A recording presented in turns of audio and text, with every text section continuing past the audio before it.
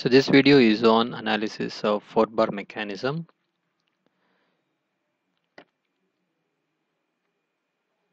So velocity and acceleration results will be extracted through this simulation. So to start with, first I will construct a 4-bar mechanism.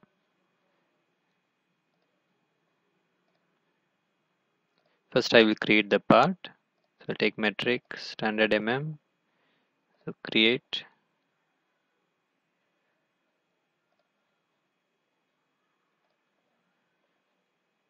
I will create the base link. Take the length is 60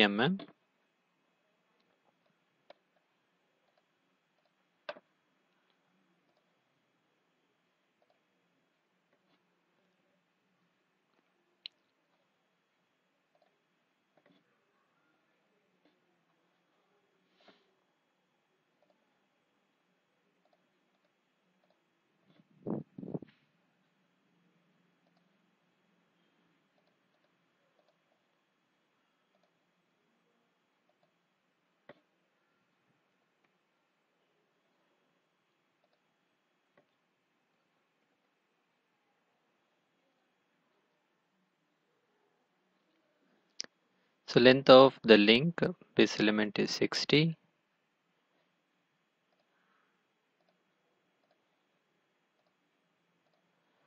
So finish sketch. Extrude. I will extrude to a length of 2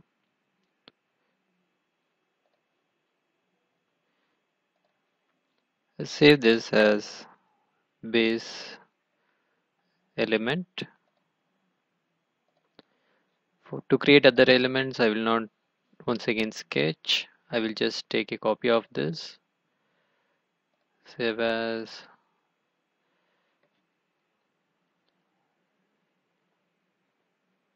Save as crank.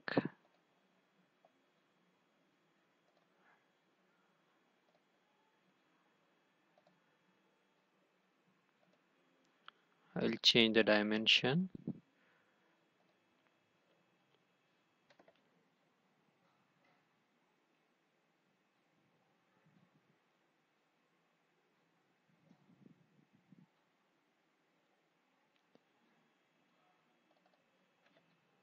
Crank length is 25. Finish sketch. Save. I will take a copy again.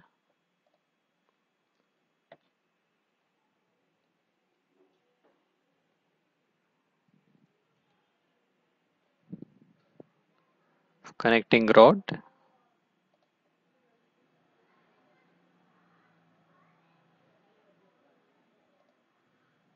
I will change the length of the connecting rod.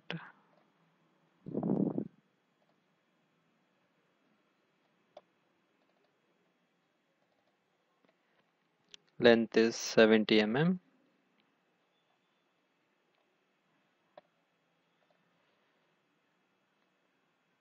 Save.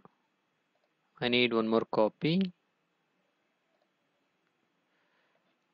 Rocker.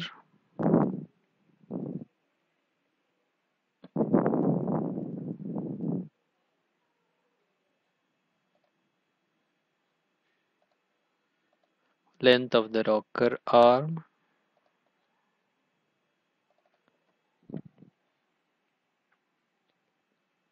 So 45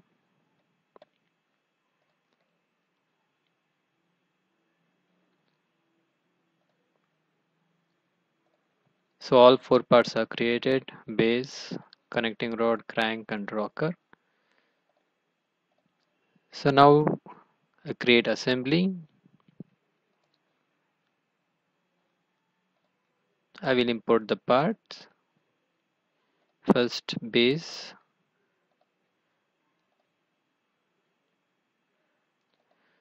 I will ground this. Place grounded at origin.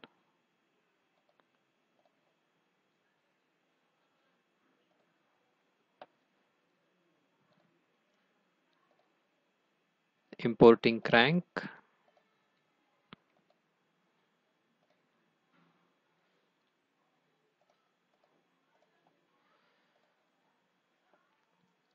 I'll constraint.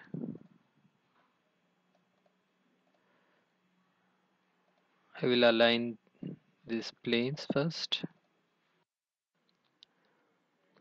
Aligning the planes. So now aligning the axis.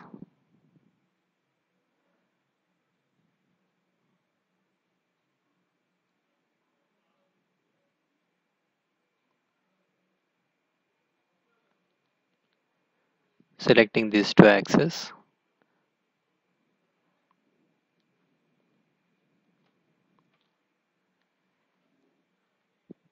So only possible movement is like this, right?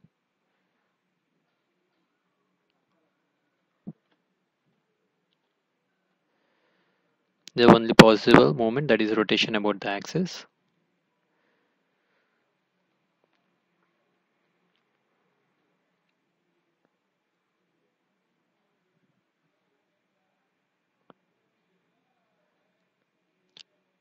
Now bringing another part, connecting rod.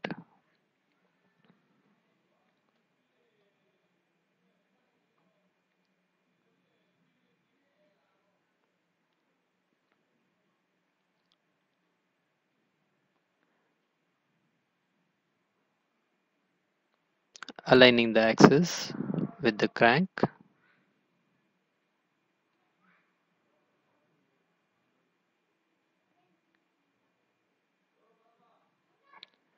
And aligning the planes.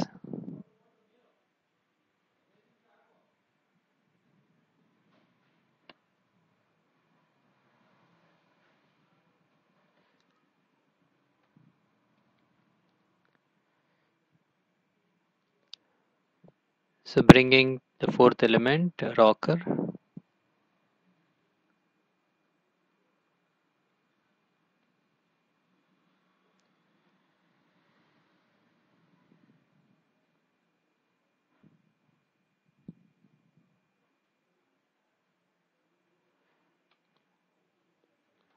Aligning the plane with the base element. And then the axis.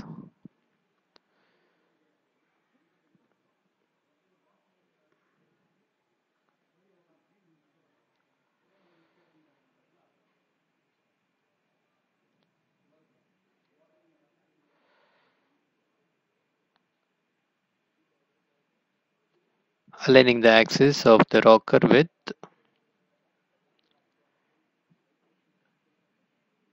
the hole of the connecting rod.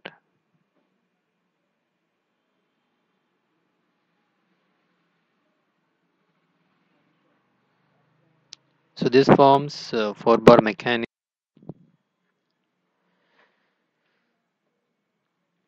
Crank, connecting rod, rocker. The assembly works like this.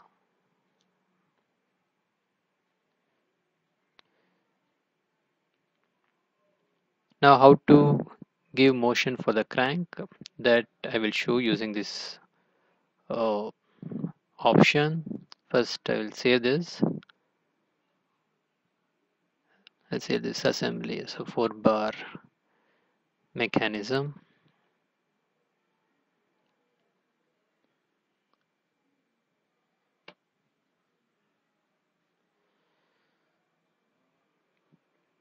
For simulation, select this option environment. Under that, dynamic simulation.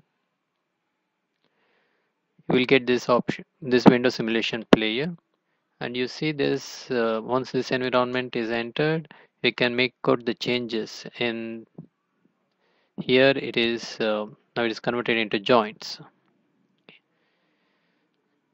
So when I move the cursor, you can make out it is showing the joints and degrees of freedom.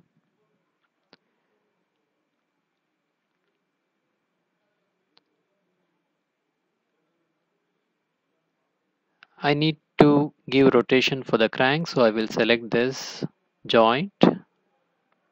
So right click,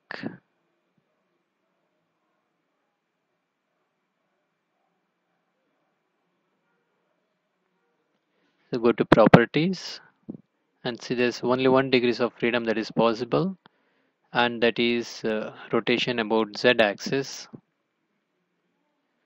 This is the only motion that is possible, that's why it is showing that degrees of freedom. R indicates rotation. So go to edit imposed motion, select enable imposed motion, select velocity and give constant value.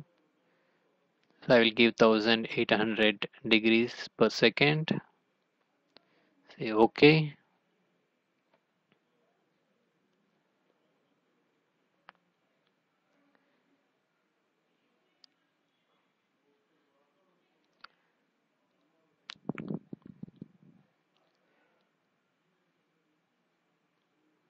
The motion is like this. Okay, it rotates with given rotates for given speed.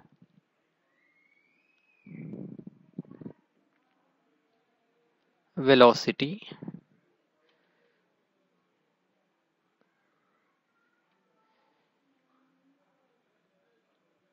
and you can use this option trace so that you can know the path. So I will use this option trace here. I want to trace this point. So when crank moves, makes rotation, I will take this data.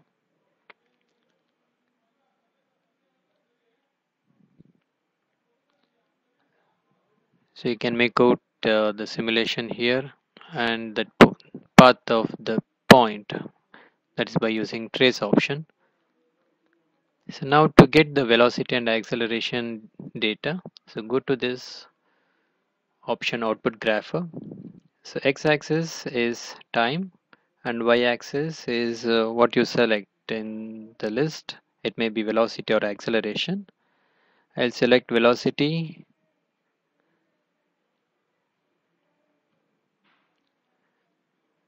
So velocity data. So acceleration, if you want acceleration, you can go for acceleration and select acceleration details. Okay, and so this is the procedure to get the velocity and acceleration details through the simulation.